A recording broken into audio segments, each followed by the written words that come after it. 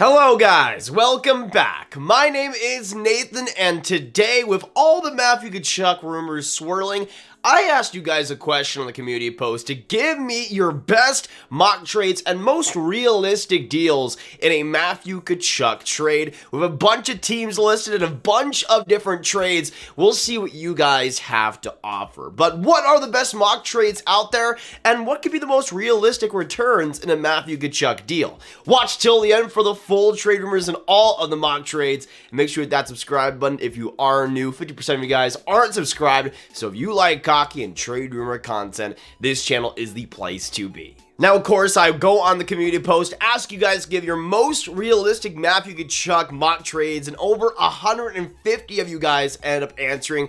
Obviously, we can't get to every single one, but today, we will be sharing the most realistic and the most interesting with you guys. Now, the first mock trade we have here comes from Slingshot28, who I am assuming wants to see Matthew Tkachuk go to the St. Louis Blues, but their mock trade is to St. Louis, Matthew Tkachuk, and in exchange, a pretty interesting trade package. To Calgary, Jordan Kyrou, Torrey Krug, Marco Scandella as a cap dump, which does make sense, and a first-round pick in the 2023 NHL Draft. The Blues will have to make some other moves to clear up cap space, but I think this is a fair trade. Now, I think, honestly, Slingshot, I feel like if you get rid of Krug, Kyrou, and Scandella, you might not need to clear any other massive contracts unless Jiricek is a must to make the cap work. But I do think this is, honestly, a pretty close trade to what we could see, especially for the Flames, but they do still want to compete while losing players like Matthew Tkachuk and Johnny Gaudreau. Getting a player like Jordan Kyrou back is a must for them, and a player like Torrey Krug as well would be a humongous for that team. Marco Scandella, I think, is also nice, even though I feel like he's still a little bit overpaid, and then you get a first-round pick in the 2023 NHL Draft. To me, especially if you get Kyrou at a first, those are the two assets you really need if you're a Calgary, but you also get a top 4 offensive D-man in Torrey Krug, and even though I think you would need some defense there, Marco Scandella can provide that. So overall, if we put that into the realistic meter, I would give that like an 8.5 out of 10 or something. I really do like what this deal provides, and again, for the Flames, I think it's a pretty realistic ask, especially Kyrou in that first being the two main assets. But going on to the second mock trade here that I wanted to mention, this one from Ali, who goes with a Nashville Predators trade offer, so we'll see what this one provides. Going on to the trade offer itself, Nashville receives Matthew Tkachuk and a 2024 4th-round pick. In exchange, the Calgary Flames will get center Mikael Granlund, Dante Fabro, Zachary Leroux, and a 2023 first-round pick. Now, this one's interesting as well because we were talking about Nashville being a huge contender in the Matthew Tkachuk sweepstakes, and to me, I think they had some of the best assets available for the Flames to go after. Now, it's definitely not as good as that last offer for the Blues, but if they don't offer that offer, I mean, I feel like Nashville is a team that could be pretty sneaky in these negotiations and bring a lot. And I think for the Flames, this is a much better package if they're wanting to get maybe more future assets or future guys in exchange for Matthew Tkachuk, which we'll see what they end up going for. We'll see what their process is, but it does feel like for the Calgary, there is a chance that that is the case, with Dante Fabro being still, I think, a promising young defenseman, even if his results have been kind of skewy over these last couple of years. Zachary Leroux is a great center forward prospect, and then you get a 2023 first-round pick, which, in my opinion, I'd much rather have Nashville's first-round pick than St. Louis's first-round pick, and you also get Mikael Granlund, who I think is great, but I also do think there's a little bit of a fit issue there. I mean, he's played center a lot. He can play wing, of course, but he's a player that if he does still want to be that center position, I guess would be that second line center, but you'd have a center group of Lindholm, Granlund, and on top of that Backlund, which would be amazing, but might be a little bit much in terms of the fit for Calgary. They might want to go for a winger from the Nashville Predators instead. To me, I think what maybe could happen is maybe you supplement Mikael Granlund for maybe Eeli Tolvanen, and then maybe you have another prospect on top of that, maybe like a Luke Prokop or some other defensive prospect on top of it. But we'll see what happens. I think for the Preds, they got a lot of options and a lot of assets to work with. So, if we go with this trade, we put it into the realistic meter, I give it like a 7 out of 10. Now, this one is interesting. I was hoping we would get a three-way trade, and Declan comes through. And when it comes to Declan's trade offer, it goes as follows. The New York Islanders receive Vladimir Tarasenko, the St. Louis Blues receive Matthew Tkachuk, and the Flames receive the Islanders' first-round pick, the Blues' first-round pick, and Jordan Kyrou. Some variation of this. I don't know much about the Blues, so you can adjust this as long as Islanders get Tarasenko and Blues get Tkachuk. So this is interesting. This is very, very interesting. The Islanders receive their top 6 player that we've heard a lot about Tarasenko wanting, or the Islanders wanting to go after Tarasenko and wanting to get that deal done. They get their guy. The Blues get their guy. And personally for me, I think this is kind of interesting because I feel like for the Islanders, you do give up a first-round pick for Tarasenko, which could be the price. We could be the price, but also I do feel like they might not have to give up as much to make the deal happen on their side of things. For the Blues, though, you give up a first-round pick in Kyrou, and I think that's the baseline. You might have to give up more than that potentially, but I could see a situation where maybe St. Louis gives another player to the Islanders if they're able to make the cap space work. Let's say for the Blues, maybe they get all the Tarasenko cap off the books, and maybe you give another player back to them, maybe like an Ivan Barbashev, to make that happen and make that full cap hit go to New York, even though there would be a lot of trouble having to bring it back.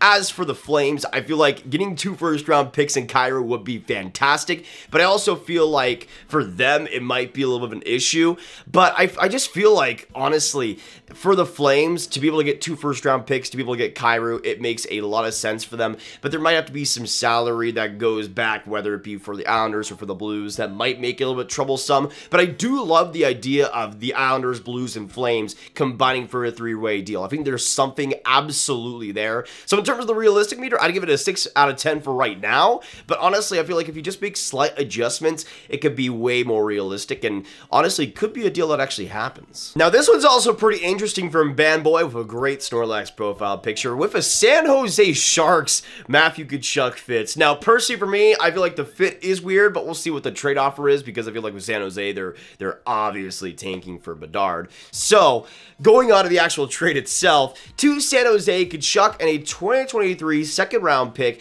In exchange, the Calgary Flames get Kevin Labanc, Erik Karlsson, salary retained, Mario Ferraro, Ryan Merkley, and a 2023 first-round pick, potentially Bedard, so very valuable. I mean, if I'm Calgary, if I'm going to trade to anybody in the division, that's the type of deal I might end up making. But it's interesting because I feel like getting for the Sharks Tkachuk in the second-round pick might just salvage their offseason. It's been really weird and really rough so far. But hey, if they get rid of Burns just so they can bring Matthew Tkachuk in, that would be insane. And also, I do feel like the trade package going back to Calgary is pretty sizable. If Kevin Labanc rebounds, it could be great. Erik Karlsson has proved a lot more this last year or so. Mario Ferraro is underrated. Ryan Merkley could be solid on offense. And a 2023 first-round pick. A lot more quantity and a lot less quality, but still a lot of good options for the Flames. In terms of the realistic meter, I give it like a 4 out of 10 just because I don't feel like San Jose will be a team to make it happen, but if it does happen, I feel like that trade package would be pretty likely. Now going on to another team here, this time from Warren CF, who proposes a Florida Panthers Matthew Tkachuk trade, and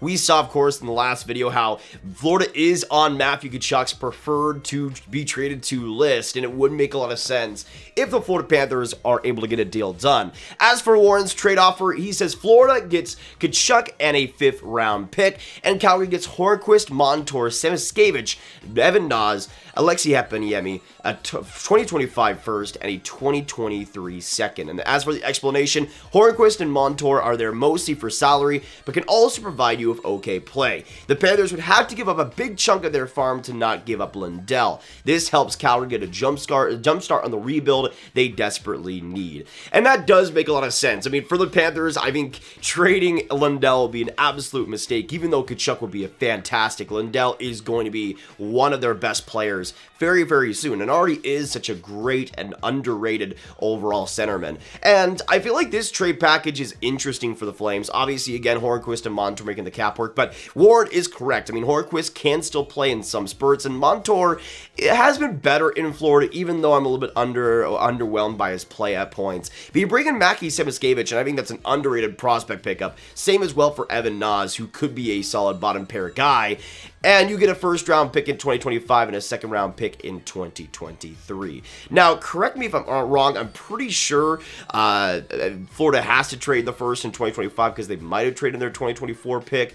Actually, let me just check that. Yeah, so as per Cap Friendly, they don't have their 2023 first, and they don't have their 2024 first, so they'll likely have to trade that 2025 first to make that happen, which might honestly be the biggest problem in a Tkachuk to Florida deal. I feel like if the Calgary Flames are going to trade him, they want to get that first-round pick and want to get it for a stacked 2023 draft. That might be the thing that kind of separates things, and they might even need a player like Lindell or maybe even a Spencer Knight if they really want to go crazy with it, if they're only going to get a first in 2025. But I feel like for the Flames, if you're wanting to play that long game, if you're wanting to go in a full rebuild, there's worse options that you can go for. Siemiatkevich is going to be great, though he is a little bit of a project. Same thing with Evan Naz. And if you are willing to wait, I think the 2025 first could pay dividends. I mean, who knows how good Florida is by then? And at that point, you could see a little bit of decline in their play, as well as a second round pick in 2023. It's not the worst thing in the world. It might not be the best package, but if they do end up taking it, I don't think it's the worst thing in the world. As for the realistic meter,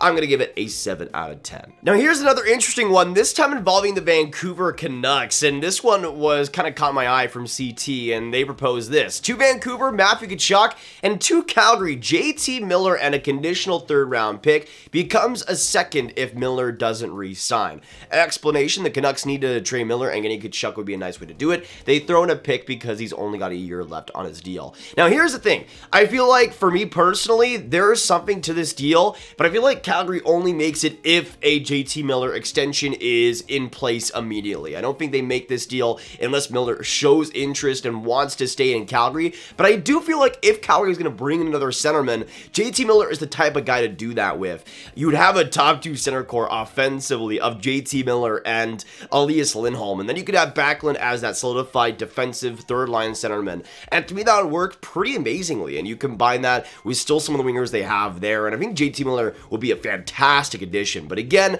I feel like Calgary only pulls the trigger on that deal, especially compared to what they could get if they have that extension in place. But that does make sense, and again, if Calgary wants to keep that timetable, if they still want to be competitive, a player like JT Miller and adding that for Tkachuk would be the best option on the market. Also, we got another 3-way trade here, this time from Luke FYB, who proposes a 3-way trade between the Devils, Flames, and Anaheim Ducks. As for Luke's trade proposal, Devils get Matthew Tkachuk, Flames get Severson Holtz, a 2023 first-rounder, top 3 protected, and the Ducks third-rounder, and the Ducks get Tomas Tatar. Explanation, Tatar to Ducks because Ducks need to reach the cap floor and freeze up $4.5 million for the Devils. So there you go. And that is interesting to me because I feel like for the Devils potential offer, there's a lot of different options there. We've seen proposed the Jesper Bratt being the best option. We've seen Alexander Holtz being the centerpiece potentially, and that is what we see in this offer. But you also get Damon Severson on top of that and a 2023 first rounder, top 3 protected,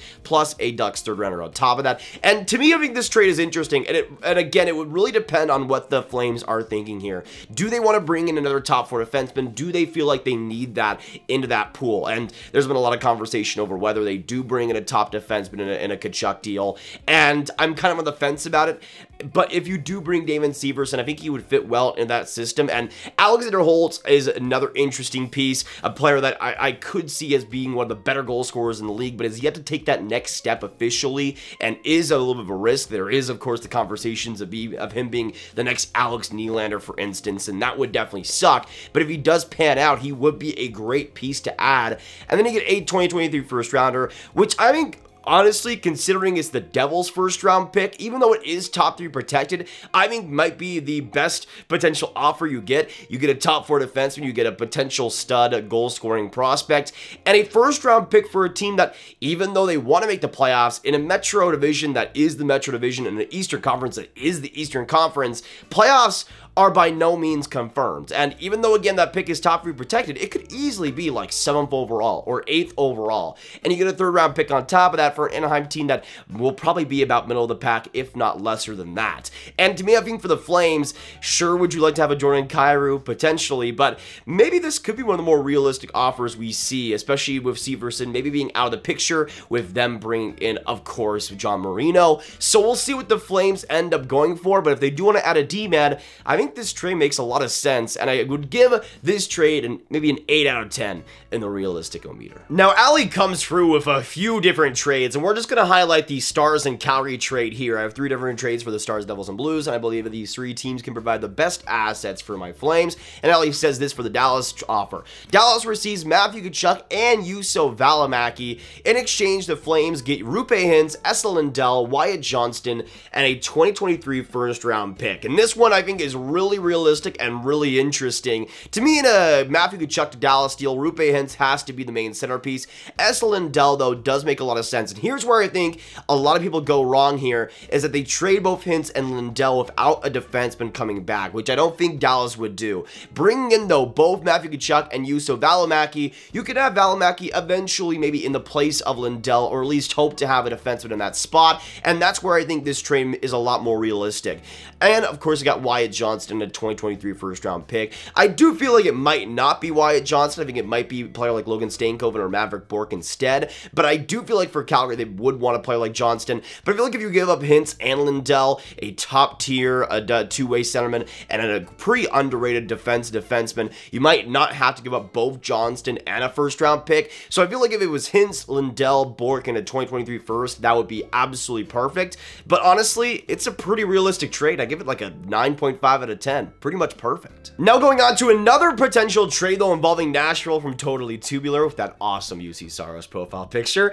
They say to Nashville, Tkachuk and a 4th round pick, and to the Calgary Flames, Tolvanen, Askarov, Granlund, a 1st round pick, and a 3rd round pick. Now, this is interesting to me because I feel like for the Preds, it really depends on how both the Preds and the Flames view themselves, because for the Preds, do they trade Askarov? Do they fully believe that UC Saros will be the future, which they probably should? Do they believe that he will be the guy for the foreseeable decade and that Askarov will likely be out the books, out of the picture eventually? If that is how they feel, then I feel like trading Askarov in a potential Tkachuk deal makes a lot of sense. For the Flames as well, you might say they already got Jacob Markstrom, but I feel like by the time that Jacob Markstrom really starts to show his age, Askarov will be right there and knocking on the door. He's still developing, and he's still getting the kind of details in his game going, and I feel like by the time Askarov is truly ready for that position, Markstrom will probably have to be a tandem goalie at that point, and you bring in a top guy like that, and with the Preds already having UC Saros,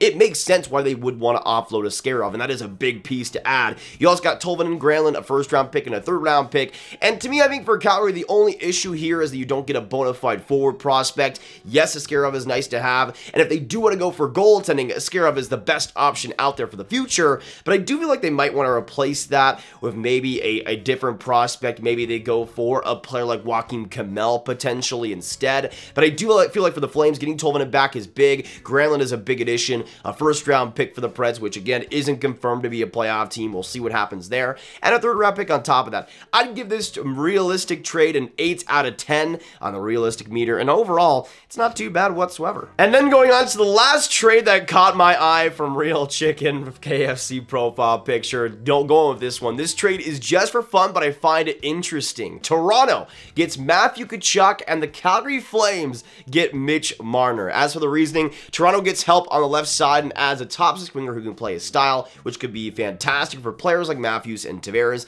As for Calgary, you'll lose Tkachuk, but you gain one of the most effective dynamic wingers in the NHL. Toronto has not been doing anything in the playoffs and needs to switch it up. Now, this trade to me was interesting because even though Real Chicken says it's just for fun, I feel like there is maybe just a little bit of merit to this, even though it's really unrealistic that that GMs would actually make a trade this big. If you forget that, I feel like this could honestly solve a few issues for both teams. For Toronto, bringing in Matthew Tkachuk, that is absolutely perfect. That is exactly the player I mean they need to have. They need to have in that top line, and they need to have in the playoffs. And I feel like Tkachuk would fit beautifully alongside a player like Austin Matthews. It would be amazing. And even though Mitch Marner already does, I feel like for that long-term gain, it does make sense too. If Tkachuk wants to get 9.5 million, let's just say he forgets about the tax in Canada and everything. If he does just want 9.5 million on the dot, I think I'd rather have Matthew Tkachuk at that number than maybe Mitch Marner at the cap hit he's already at. And you save a little bit of money there by bringing in Tkachuk if he signs at that number. And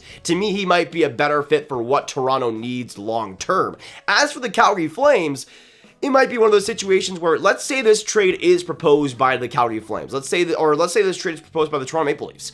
If you're Calgary, how many more offers are you going to get that are better than just Mitch Marner by itself? One of the best, most prolific, dynamic offensive players, as Real Chicken says.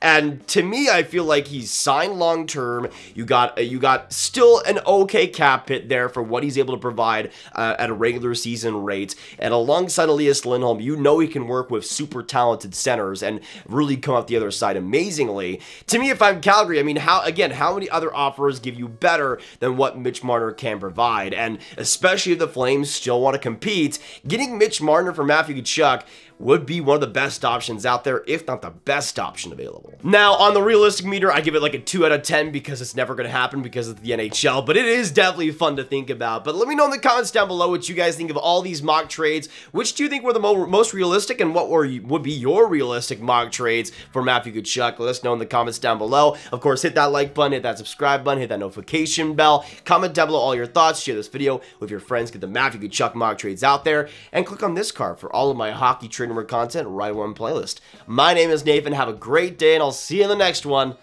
Goodbye.